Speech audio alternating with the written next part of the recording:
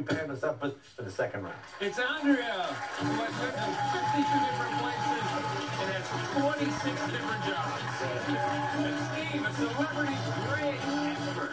Well, nice to have you both here, Andrea and Steve. Andrea, you've lived in 42 places and 46 different jobs? Yes. Really? Yes. I left home at a very young age. Well, I was going to say, yeah, and now you're a principal. I am, for Los Angeles Unified School District. And how long have you been doing that? This is my third year. Oh, Actually, third year. This Friday is my third year anniversary. Oh, okay, is that like a record for you on a job, 3 years? Apparently. And Steve, you're a grave... A celebrity grave expert. So, only celebrity graves. Okay. Well, graves of note, yeah. Interesting graves. Okay. Now, do you give tours? Is that kind of thing? I do tours. I've written a book. I've published actually 2 books about the subject of Los Angeles cemeteries. Do you go in the mausoleums and things? Oh, yeah. In fact, I got locked inside a mausoleum one time. Really? It was like that. It was closing time, and I couldn't. The doors were all locked, and I had. No, it sounds like you snuck in. I didn't sneak in. I walked in while they were open. Right. I knew I had about an hour, and so about 45 minutes in, I'm looking at my watch. Like, it's time to get out of here. Now, what do you do inside the mausoleum for 45 minutes? I mean, it's only this big. Walking around and seeing who is there that I might recognize from history or from TV or movies or. Okay, but no ghosts or apparitions or anything of that. Well, just once. Once? Now, what was that? Turpin, the silent film star. Oh, the cross-eyed guy. The cross-eyed guy, exactly. I believe he pushed me down some stairs when I was at his crypt. Really? 3 small steps, kind of like this. I heard a woman go, oh! He pushed you down the stairs. Why? I think it was a slapstick thing on his part. That's what he did. Oh, he did it to be friendly. I think he did it to be funny. I can't think of the reason, but I got pushed and there was nobody there. Do you remember seeing anyone or just you felt it? No, it was just. I was with some friends, but they weren't around me. We were visiting Ben Turpin. I don't imagine any of your friends would have done that. Yeah. Yeah, no, they were laughing. Right. They were just standing there watching me face first on the floor. Okay. Well, like the Ben Turpin. You guys ready to play your Bet Your Life? Yeah. Here we go. All right. I'm going to ask you 5 questions of increasing dollar value. The last question is double or nothing. We've randomly selected today's category. You're playing on the rocks. Every answer has a form of the word rock in it. Question 1 for $250. What 1970s novelty pet was marketed as perfect for people who hate animals, are allergic to animals, or are not allowed to keep animals? Pet rock. Yes. Pet rock? Pet rock. Yeah. Pet rock. Very good. All right, there you go. All right. Andrea and Steve now at $250. Here we go. For $500, what sitcom was inspired by Tina Fey's experience as a cast member and head writer on Saturday Night Live? 30 Rock. 30 Rock. All right. $750. You're on the move. Stick around. After the break, you'll have a chance to try to earn even more money. And later on, you guys at home, you get a chance to win, too. Hotel accommodations for our contestants are provided by Wyndham Rewards. Scan the QR code on your screen to learn how to become a Wyndham Rewards member and earn points on hotel stays and everyday fun activities.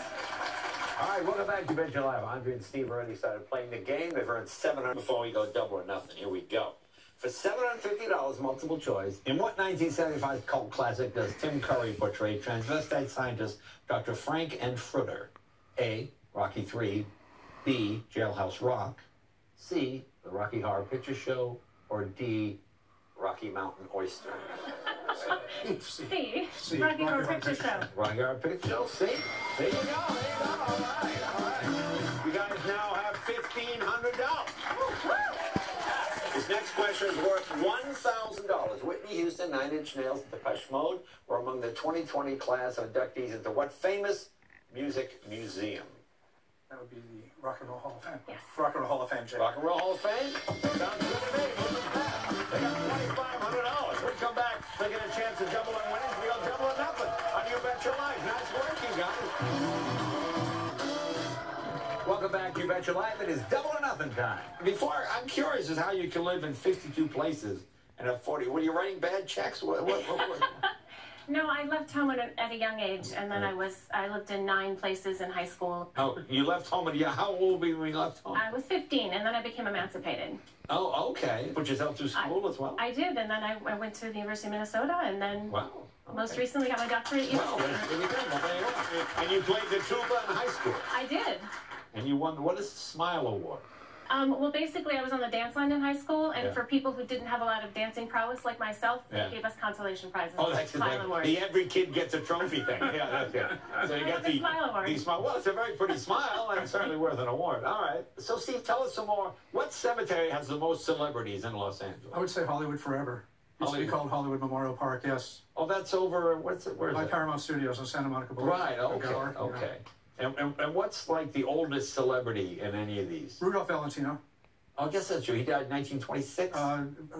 Yeah, he did, 26. Yeah, that's right. Okay, He did, okay. yeah. So what, your little Boston accent? Yeah, I'm from Boston. Oh, whereabouts? Yeah, Newton. Oh, no, I'm from Andover, right down the street. How long did you live there? Till I was 18. Oh, okay. And it gets pretty cold in Boston. Yes, it does. You get a lot of, A lot of snow. Okay, now you got $500. Okay. Thank you. Okay. So we're going to do, guys, you want to go double or nothing? We're going to go double or nothing. All right, double or nothing. Here we go. All right, here we are. Now, your double or nothing question. The category is still on the rocks. Every answer, of course, has the word rock in it. Here's your double or nothing question. Starring John Lithgow and Kristen Johnston, what 90s sitcom title refers to Earth's position in our solar system? Do we have to just give them the money? If you don't get this, I'm taking your car, okay? Jay, we're going to go with Third Rock from the Sun. Third Rock from the Sun? Yeah. Third Rock, you go. Nice work, you guys. You got $5,500. You got the 5,000 plus the 500. Great to meet you both. Thanks for playing.